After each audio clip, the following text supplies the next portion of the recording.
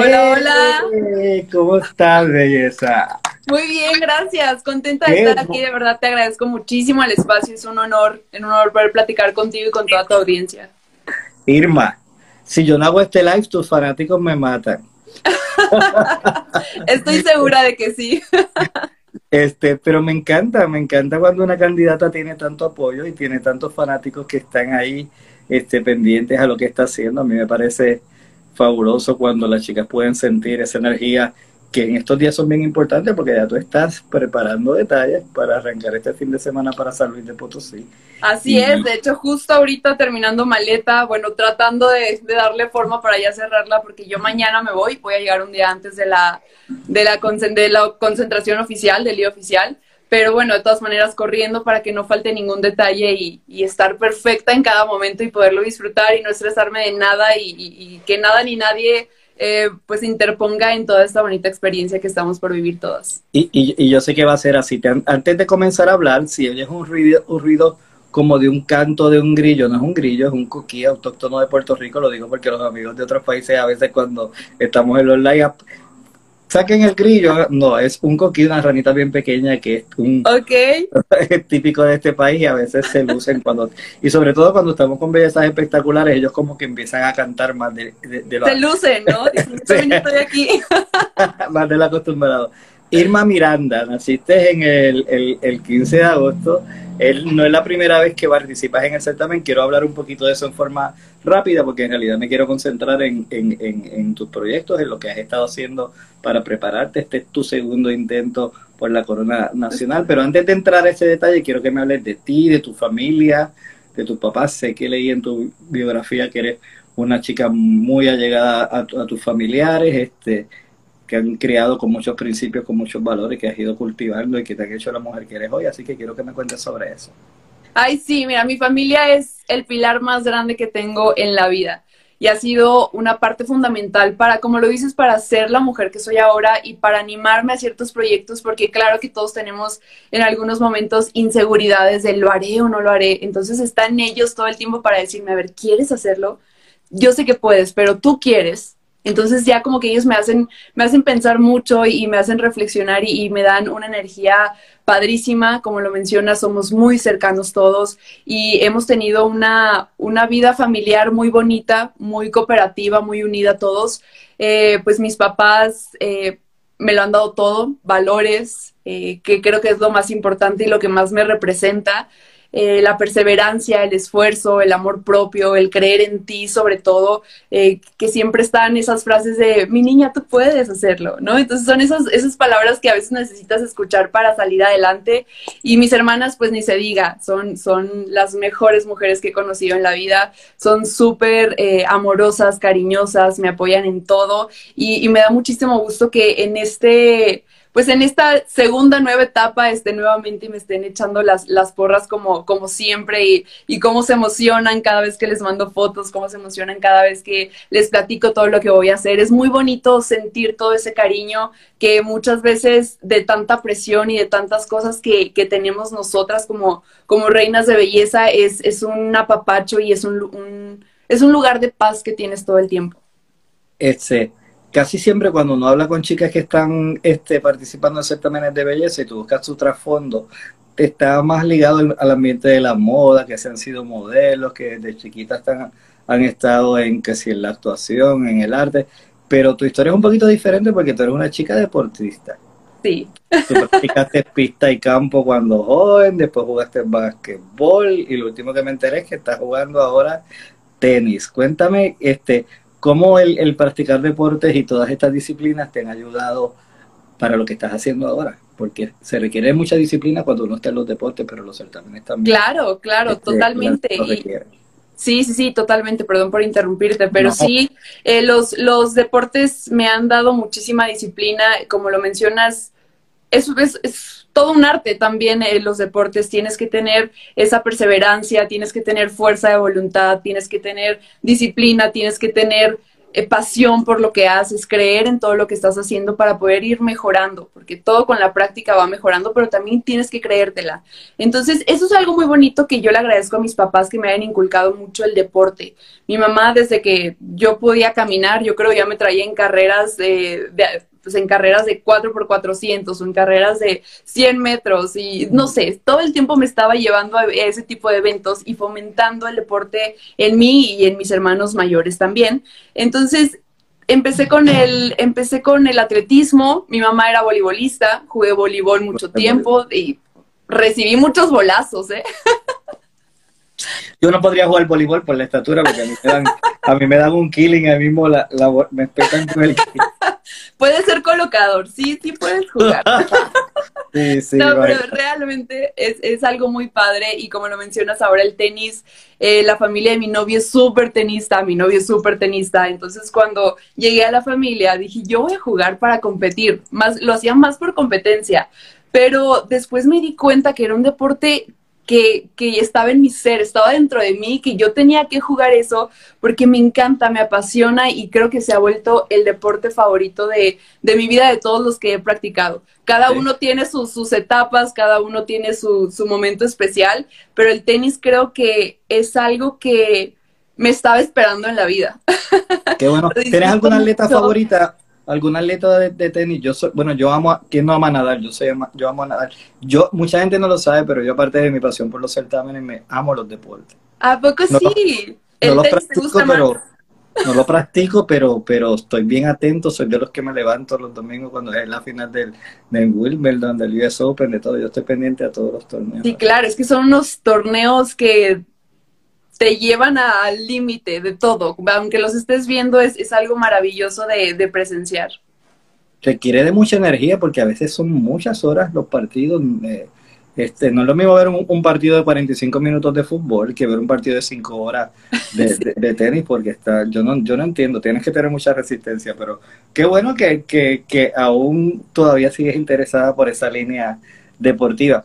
Cuéntame, ¿has vivido siempre en Sonora o no? ¿Estuviste en Sonora o te criaste en Sonora?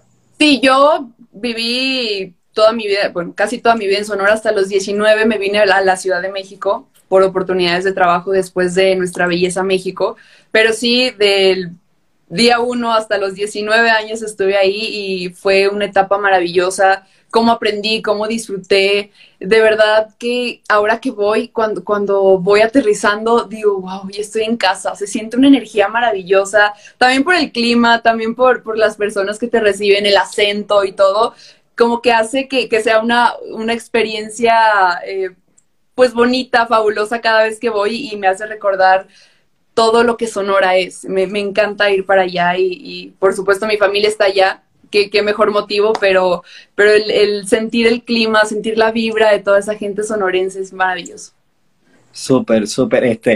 Estuviste en el DF, me dices, y te has desempeñado como reportera de deportes para Televisa. También has estado haciendo otros trabajos en la televisión. Cuéntame sobre esas experiencias. Sí, fue algo padrísimo y fue un cambio trascendental para mi vida 100%. Después de Nuestra Belleza México, se me presentó esa oportunidad de hacer casting en Televisa Deportes. Y yo dije, pues, ¿qué puedo perder? Nada, el no ya lo tengo. Voy a darle con todo, voy enfocada, voy a dar lo mejor de mí y si se da, qué padre. Y estuve yendo y viniendo a Sonora como 5 veces, yo creo. Hasta que la última vez nos citan para una reunión y nos dicen, ustedes son el equipo. Y yo, ¡ah! ¿Cómo? ¿Cómo que ya estoy dentro del equipo? O sea, ya voy a vivir en la Ciudad de México, ya voy a cumplir otro sueño de poder estar en la televisión. Y ese proyecto, Ponte Fit se llamaba, fue algo maravilloso. De verdad, me encantan los deportes, como ya lo estábamos platicando, me encanta la vida fit y bueno, la vida del fitness. Y estar ahí era una vibra también súper bonita, que todos te transmitían paz, te transmitían seguridad, te transmitían amor. Era un ambiente maravilloso y sin duda lo disfruté y me hizo crecer muchísimo, muchísimo como persona, como mujer. La independencia también en la Ciudad de México, el de moverme sola, el vivir sola. Y fue un cambio muy drástico para mi vida, pero sin duda muy importante y muy interesante. Ya de ahí se presentaron otros proyectos, estuve en un canal más pequeño, después me cambié a Imagen Televisión, Excelsior, en la sección del clima los fines de semana. También fue todo un reto por ser fin de semana, era todo el día.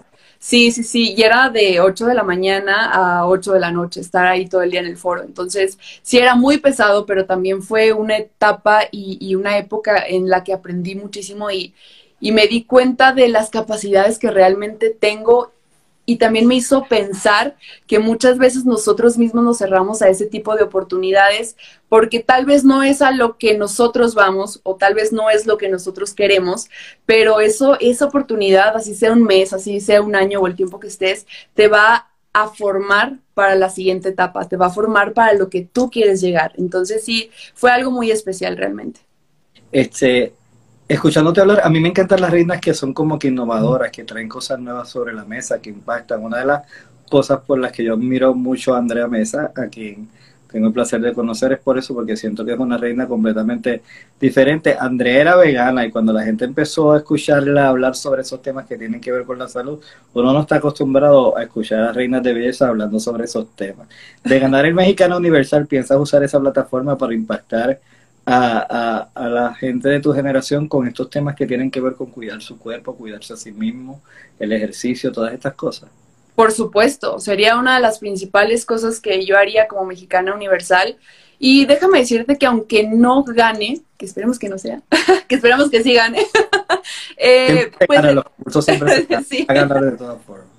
Definitivamente es algo que me interesa transmitir a las personas, el cuidarse, el sentirse bien consigo mismo, porque no se trata de estar en dietas todo el tiempo, se trata de llevar un estilo de vida saludable en el que puedas realizar cualquier actividad que te propongas o que te propongan, que te sientas bien con tu cuerpo, que tú digas, esto es lo que yo quiero ver, esto es a mí lo que a mí me gusta, no lo que alguien más quiere ver, sino lo que yo quiero ver y cómo me siento cómoda, que es lo principal. También fomentar el amor propio, que creo que va muy de la mano. El tener una salud integral va mucho en cómo te sientes, cómo transmites a los demás y qué quieres llegar, qué quieres hacer en un futuro.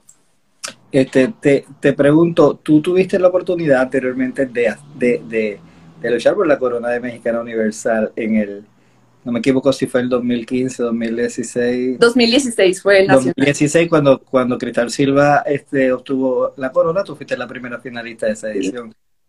Que es un logro espectacular. ¿Cómo sientes que haber participado anteriormente te ayuda en esta etapa? Porque aunque Cristal compitió ya bajo la era IMG, ha habido muchos cambios dentro de lo que son los certámenes de belleza y cada vez hay temas como el de la inclusión y empoderamiento que toma más fuerza dentro de la plataforma de certamen. ¿Cómo sientes que haber estado en ese momento te está ayudando ahora a brillar como lo estás haciendo? Muchísimas gracias. Pues fue una experiencia que me hizo crecer mucho como mujer. El haber vivido esa parte del crecimiento y de saber de lo que puedo ser capaz o de lo que soy capaz de lograr, creo que me abrió muchísimo la mente. Después del concurso se me presentaron esas oportunidades que te comento y eso también influyó mucho para la persona en la que soy ahora, la manera en la que pienso y la manera en la que disfruto sobre todo las cosas que hago, que creo que eso va a ser la diferencia, que ya voy con otra mentalidad. Claro que voy con la esperanza y voy a competir y voy con todo para ganar esa corona, pero también voy a disfrutarlo y que creo que fue algo que me faltó en el 2016. Creo que yo estaba muy, muy enfocada, demasiado enfocada en esa corona, que hubo momentos que tal vez me perdí en el objetivo y perdí tal vez la esencia que tiene Irma Miranda y que creo que ahorita ya lo tengo todavía más claro, que voy a ser yo. Y que quiero ganar esa corona siendo yo, siendo Irma Miranda, siendo esa mujer que ha atravesado por muchas situaciones difíciles, que ha vivido sola, que ha conseguido muchos logros, que ha trabajado por ella misma y que ahora quiere usar su voz para poder ayudar a los demás. Voy con esa mentalidad, voy con esas ganas de vivir esta experiencia. Y esa es la mentalidad correcta. Yo soy de los que amo el que las reinas no solamente en el ámbito de los certámenes, yo creo que en todos los ámbitos, si tú eres persistente y vas tras una meta, no importa cuántas veces lo intentes. Y en este ambiente a veces como que cuando una chica regresa, pero ¿por qué no hago oportunidad otra vez? Pero ¿por qué yo no puedo tener las 20 oportunidades que yo quiera tener? Si yo quiero participar 10 veces y me lo permite el tiempo, la edad y mis recursos, ¿por qué no? A mí me parece fabuloso que hayas Claro. regresado y que te deje esa oportunidad de nuevo. No, muchísimas gracias. Y ahora que lo comentas, sí, he recibido muchos comentarios de Irma, dale oportunidad a otras nuevas generaciones. Irma, tú ya participaste. Yo digo, Pero de que tú pero yo estoy luchando por mi sueño. Yo pero tuve tú la estás segunda oportunidad. Lo importante es que todos tenemos segundas oportunidades, pero lo importante es saberlas ver y aprovechar, y es algo que yo estoy haciendo. Entonces, como tú dices, así sea la quinta, la sexta, la séptima vez, yo voy a luchar por ese sueño y cada vez, si no se me da esta vez, lo voy a hacer mejor y voy con las ganas de lograrlo y con ese sueño que es mío solamente. Es un detalle que los seguidores de certámenes a veces olvidamos, pero hay tantos ejemplos. Pia, Brooke Lee, un montón de chicas que participaron y tú llegaste a primera finalista. Hay chicas que ni siquiera han clasificado y Claro. han regresado, han ganado la corona de su país, después han ganado el Miss Universo, entonces está más que probado que es posible. Ahorita hablaste de dificultades y de las muchas personas y gente que te inspira. Hubo una parte en tu biografía que me llamó mucho la atención, que fue leer sobre las personas que te han inspirado en tu vida, y tengo grabado desde que leí eso el nombre de Carlos Miranda en mi cabeza. Cuéntame de por qué Carlos es una inspiración tan especial para ti. Pues mira, mi hermano Carlos, somos 5 hermanos, él era el segundo. Tuvo un accidente en el 2020 y perdió la vida en ese momento, ¿no? Y por supuesto que fueron momentos duros, fueron momentos difíciles, meses muy complicados, pero después de analizar o de buscar ese refugio y esa paz, me di cuenta que muchas veces dejamos las cosas para después o dejamos las cosas por miedo. Cuando creemos que tenemos toda la vida para hacer lo que nos gusta, pero no, eso no lo sabemos, eso no lo tenemos seguro. Lo que tenemos que hacer ahorita es vivir el aquí y ahora, es trabajar por tus sueños, es luchar, es aventarte, es arriesgarte y no tener miedo a fallar porque de las derrotas también se aprende. Entonces, eso me dejó mucho fue parte importante por la que me animara, el hecho de vivir lo que realmente quiero, de seguir ese sueño, porque realmente no sabemos qué tanto tiempo vamos a estar en la tierra. Entonces hay que aprovechar cada momento que tenemos para hacer lo que realmente nos gusta. Hay que aprovechar cada momento para inspirar a esa persona, para motivarla, para generar un cambio positivo en la sociedad, en los demás. Entonces definitivamente mi hermano está conmigo en mi corazón, en espíritu, y va a estar todo el tiempo cuidándome. Lo sientes cerca, ¿verdad? Yo no sé por Lo qué, pero siento cerca. yo siento que está cerca de ti. Yo como que tengo esa sensación, y es lindo eso. Hay muchas cosas que uno tiene que preparar. Estás haciendo cosas diferentes ahora camino a esta preparación. ¿Qué área tú crees que has tenido que trabajar más fuerte? Porque siempre hay áreas de oportunidades. Quien no se da oportunidades de mejorar en el camino, pues no se hace mejor persona. ¿Qué ha sido de esas cosas que me ha tenido que ir mejorando en el proceso y que sientes que son esas áreas de oportunidades que has trabajado, pero que ya sientes que están completadas? Pues mira, sí he trabajado en todas las áreas que he podido, en las que tenía, pues esa, como dices, esa área de oportunidad para mejorar y en las que ya tal vez dominaba, porque creo que nunca se deja de aprender y siempre es importante mantenerte en constante actualización, en constante cambio, en constante aprendizaje para poder evolucionar. Pero realmente a lo que más le he invertido tiempo y esfuerzo es a mí, a creer en mí. O sea, creer lo que puedo lograr creyendo en mí, creyendo en las posibilidades que tengo, creyendo en todo el trabajo que he hecho, porque creo que puedes tener 1.000.000 de clases de lo que quieras con el mejor profesor, pero si no crees en ti, si no crees en el cambio que estás teniendo, tal vez esas 1.000 clases no se van a reflejar porque tú no te sientes segura con lo que estás diciendo, porque tú no te sientes segura con lo que, o cómo te ves o cómo te sientes. Entonces, además de la oratoria, de clases de pasarela, del gimnasio, de expresión verbal, expresión corporal, creo que he estado trabajando mucho en mí y eso me ha dado una satisfacción bonita que ahorita me siento en paz y me siento muy emocionada por todo lo que puede venir. Yo creo que una de las áreas que más tienen que cultivar las chicas, que a veces se concentraban mucho en lo que era la inteligencia intelectual, pero la inteligencia emocional a veces es más necesaria en este tipo de competencias que otra cosa. Porque cuando tú vas a hablar, pues tú siempre vas a hablar del corazón, y si tú hablas del corazón no necesitas tener 20 grados universitarios para poder conectar con la gente. Pero necesitas estar emocionalmente lista, porque estar en competencia no es fácil, y más con la presión que a veces tienen chicas como tú que llegan, y que aunque no se quieran poner la presión, estos que están aquí escribiendo y haciendo preguntas aquí abajo, siempre ponen esa presión de que tienes que cumplir, tienes que llegar, tienes que hacerlo. Están preguntando mucho del inglés. ¿Hablas inglés? ¿Lo dominas? ¿Estás trabajando con eso? Estoy trabajando con eso todavía. Sí, mantengo conversaciones, por supuesto, pero como mencionábamos, nunca se termina de aprender, nunca se termina de mejorar, y sí es algo a lo que me he enfocado más también, porque sí es importante. Muchas personas dicen que hablar inglés o hablar otros idiomas no te da una corona, y claro que no te la da, pero al final es una herramienta necesaria para poder expresarte con todos los países, porque al final el inglés es el idioma universal, dicen por ahí, pero sí. Si quieres enviarle un mensajito cortito a los fanáticos que hablen inglés, aunque sea una oracioncita, porque veo que todo el mundo te quiere escuchar, y yo quiero que les demuestres, y después voy a hacer un comentario cuando termine. Okay. Well, I just want to say thank you for all the love and support you've given me. I've been working so hard in this time, and I just hope you can enjoy this new version of me. Perfecto. Thank you for all the love, support, and all the videos and messages that all of you send to us, and that's a very important part of this experience. So thank you so much. And you are doing it great.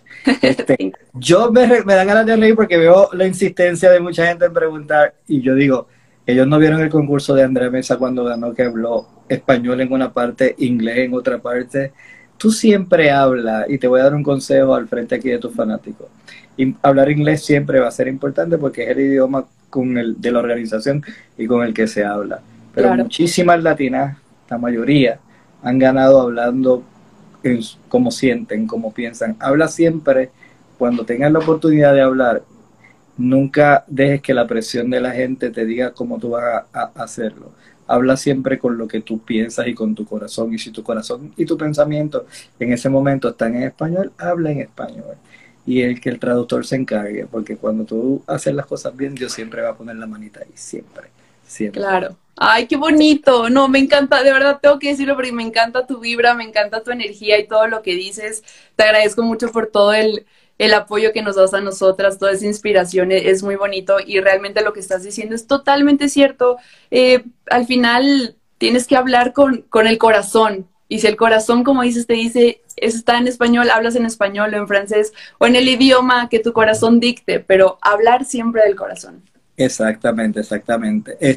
Cuéntame, ahora ser Miss Universo es como complicado, porque antes era ponerte bella, ponerte tus tacos, tus peinados y un montón de cosas, y ahora se busca una chica que sea empática, que conozca de causas sociales, que haya dedicado algo de su tiempo y energía a ayudar a otra gente. ¿Cuáles esas causas que Irma abraza, que son parte de esta experiencia y que llevas contigo, y que quisieras seguir enarbolando si ganas el título? Claro, Punto Migrante es mi proyecto social, y ahora que dices que quiero seguir con ese proyecto, gane o no gane, insisto, porque es un proyecto muy bonito. Muchas personas dicen que es algo inventado para cumplir con los requisitos, pero no, este es un proyecto que ya existía y yo me uní con todo el corazón. Punto Migrante se trata de apoyar a esas personas que están buscando una mejor vida, que están buscando un cambio, que están buscando educación, trabajo, salud, seguridad.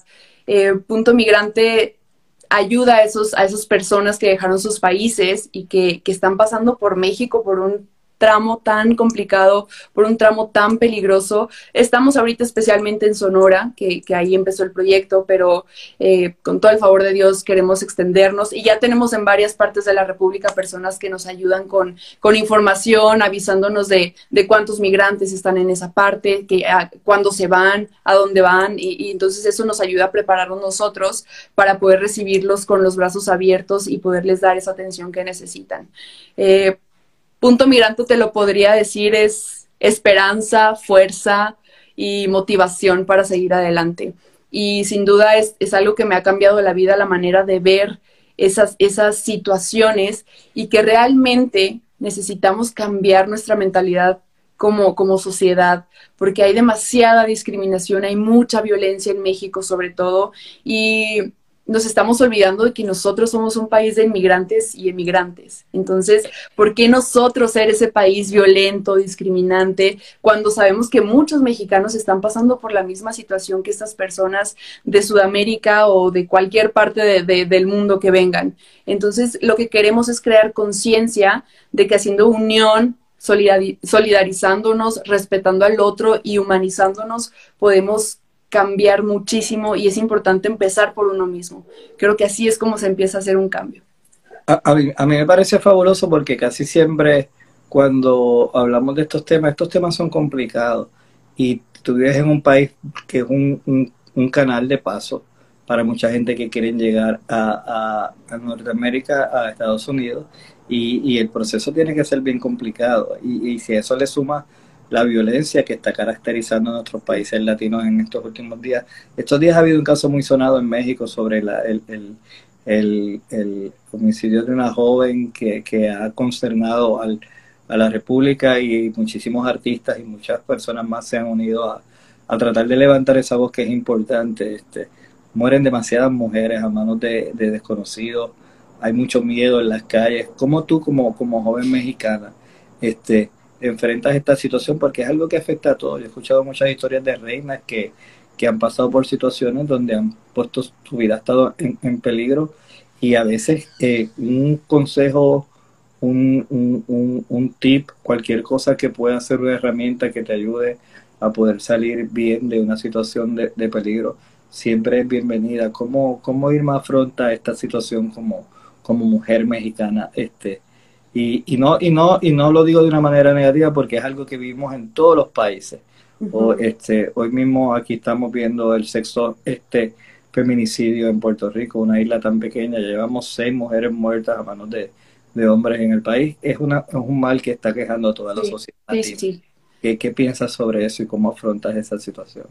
Definitivamente, antes que hacer un comentario, sí ha sido una situación muy triste todo lo que ha pasado, porque claro que no es reciente, ya lleva mucho tiempo, llevamos mucho tiempo en estas situaciones, pero este caso de Debanhi fue muy consternante porque en su búsqueda encontraron a 5 mujeres más.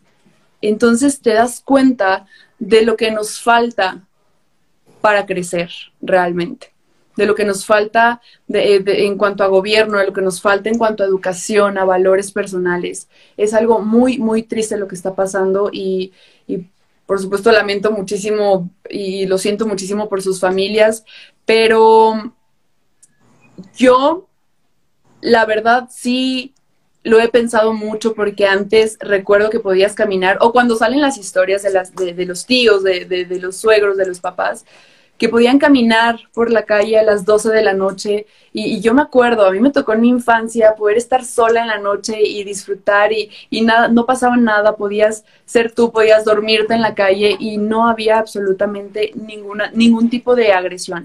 Ahora es muy triste tenerte que estar cuidando todo el tiempo, tener que estar volteando para todos lados. Yo lo que aconsejo es siempre estar alerta de cualquier situación. Ahorita es triste, pero no estar sola, o al menos no estar sola en lugares que no sean tan concurridos. Hay tips en el teléfono muy importantes.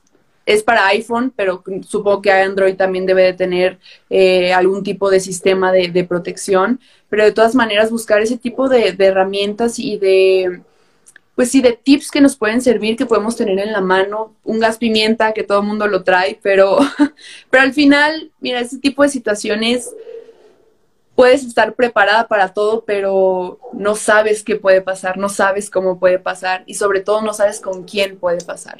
Yo creo que lo que tenemos que empezar a hacer es crear conciencia, lo que tenemos que hacer es empezar a fomentar esos valores que nos faltan, que es el respeto a los demás.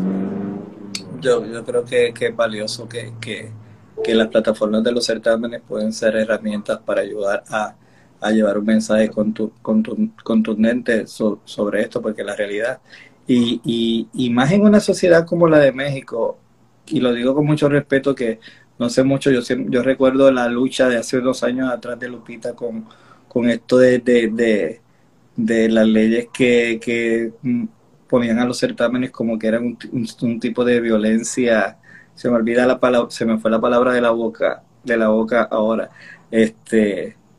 La realidad es que estas plataformas siempre son poderosas para llevar mensajes como este. Y yo no sé si fuiste tú, pero yo creo que sí, que compartiste una historia de un señor que estaba buscando a su hija, que estaba desaparecida, pero él no tenía redes sociales para poder, y fue a la policía y le dijeron que tenía que esperar, que ya estaba la querella hecha, pero tenía que esperar, y compartiste la foto. A mí me emocionó mucho ver que usaste tu plataforma para tratar de ayudar, que es lo que debemos de hacer todos. A veces compartimos tanta cosa que no es importante y cosas que pueden ayudar a salvar a otros. Es importante que también seamos parte de compartir. Claro, totalmente. Y poder aprovechar las redes sociales, aunque tengas un seguidor, aunque tengas 100, los que tengas, creo que puedes aportar ese granito de arena tan importante. Tal vez esa persona que te sigue vio a esa niña. Entonces, tenemos que solidarizarnos con los demás y dejar de pensar, bueno, pues no la conozco, o bueno, yo no vivo ahí. No importa que no vivas ahí, no importa que no conozcas a esa persona, comparte esa foto que no te quita ni medio segundo realmente, no te quita nada de dinero, no te quita esfuerzo, no te quita salud, no te quita energía, es compartir y listo. Y de verdad hacemos un cambio gigante compartiendo ese tipo de publicaciones. Ya, por supuesto, si te quieres unir a búsquedas, si está en tu poder, adelante, qué padre. Pero por lo pronto, aprovechar las redes sociales Un y dejar a un granito. lado todo el hate, dejar a un lado todo el bullying, todo el odio que hay muchas veces en las publicaciones y solidarizarnos con esa persona, concientizar y humanizarnos con que tal vez nos puede pasar a nosotros. Y esperemos que no, ¿no? Esperemos que no. Claro que no. Pero esa es una situación en la que nosotros nos podemos encontrar y ese granito de arena nos puede hacer la diferencia. Así que yo también los invito a que compartamos todo. Para terminar con ese tema, te pregunto, ¿eres de las personas que piensan, hay muchas personas que piensan que ya es tiempo de que las redes son una herramienta muy poderosa, muy positiva, si se sabe usar bien, pero no siempre se usa de esa manera?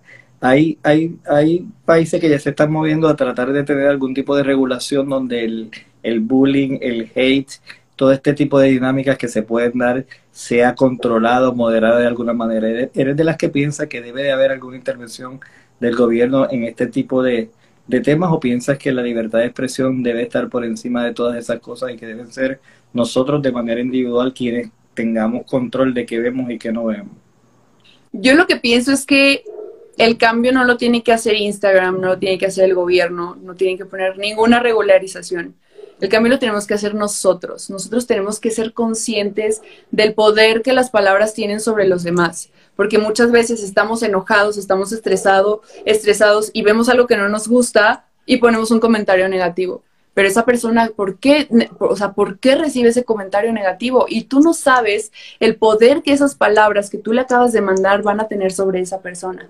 Entonces, definitivamente, claro que si hay restricciones, que si hay regularizaciones, está perfecto, pero creo que el cambio debe de venir por nosotros. Debemos de empezar a respetar a las otras personas, debemos de empezar a respetar que si se vio una foto de una chancla en el piso, ¿qué importa? Déjalo que suba, pero no empieces a atacar, no empieces con esos comentarios de odio, con esos comentarios de rencor, que esa persona no tiene nada contra ti y a lo mejor tú ni siquiera conoces a esa persona, que se ve mucho en este tipo de situaciones, en reinas de belleza, en artistas, que nosotras de verdad trabajamos día y noche para dar el mejor papel y a alguien que, porque no soy su favorita, viene a atacarme a mí. O sea, por favor, hay que tener conciencia, hay que ser conscientes y tener criterio de todo lo que vamos a poner en las redes sociales, porque como dices, si la sabemos usar, es un medio de comunicación muy poderoso y que podemos llegar a ser muchísimo más, pero ahorita le estamos dando un giro que realmente nos está llevando a un lugar no tan bueno. Yo tengo una batalla eterna desde que llevamos 6 años con esta página promoviendo esos valores de respeto y de apoyo que son los que yo entiendo. Y me duele mucho cuando en nuestro ambiente, un ambiente donde celebramos la belleza de las mujeres y nos sentimos orgullosos de cuando nos representan, cuando llevan nuestra bandera, su traje típico y todo lo demás, pero no aprendemos a veces a entender que detrás de todo eso, esa pasión que nosotros tenemos y el orgullo que sentimos por esa chica, hay chicas que han trabajado muchísimo para estar ahí y que lo único que necesitan es sentirse apoyadas, no necesitan ser criticadas en ningún punto. Y si usted no tiene algo bueno que decir, mejor no diga nada. Sí, claro, es lo que yo opino. Realmente, si no tienes nada positivo que aportar, por favor, no lo hagas. Ahórrate esas preguntas, esos comentarios, porque ni a ti te hacen bien, ni a la persona le hacen bien. Entonces, ¿cuál es el sentido de estar insultando a alguien más? Entonces, sí necesitamos fomentar más ese tipo de valores, necesitamos recapacitar lo que estamos haciendo con las redes sociales. Y nosotros podemos hacerlo. Yo soy una persona de mucha fe y sé que lo vamos, poco a poco, esos cambios los vamos a lograr. Ahora, ¿tú te vas cuándo? Este fin de semana, cuando tú llegas a San Luis de Potosí. ¿Sabes que estoy tratando de ir? Estoy tratando ¡Ay, de... sí! Sería Ay, me tiene loco y ayer busqué los pasajes y vi, estoy esperando a ver cuál es el hotel, si es fiesta americana, si yo no sé cuál es el hotel para ver cómo puedo hacer, y los auspiciadores y los fans que siempre nos ayudan con eso, podemos lograr aunque sea ir el fin de semana a San Luis de Potosí. Pero cuéntame, ¿cómo te sientes ya? Ya está todo listo, es cuestión ya de llegar. ¿Cómo están esas maletas? ¿Cuántas llevas? Pues mira, si te enseñara todo lo que tengo aquí, ya está todo, pues un poquito destinado. Voy a llevar 3 maletas, pero sí, ya tengo todo, ya nada más me falta definir un poquito que sí, que no, que me pongo con cierta cosa y empacar. Pero ya realmente, y gracias a Dios, he tenido apoyo de muchísimas personas en México y me ha ayudado muchísimo todo eso, porque también me hicieron unos diseños espectaculares, unos diseños especiales para mí. De verdad, creo que es de las satisfacciones más bonitas que he tenido en esta experiencia, el conocer a tantas personas y llenarme de esa buena vibra, de esa manera de pensar también, que cada vez que conoces a alguien debes de aprender a aprender de ellos.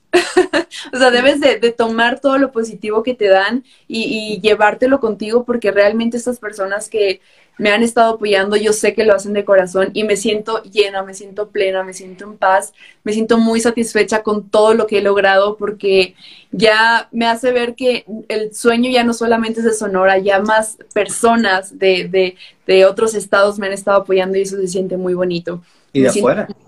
Sí, también. Como tú. Muchísimas Mira, gracias. vas a estar 21 días en la concentración. ¿Qué tú quieres que la gente sepa de Irma Miranda? ¿Qué tú quieres que sea lo que cuando todo este proceso esté ya en su punto culminante, que ya es la preliminar y la noche final, la gente haya aprendido a conocer de ti?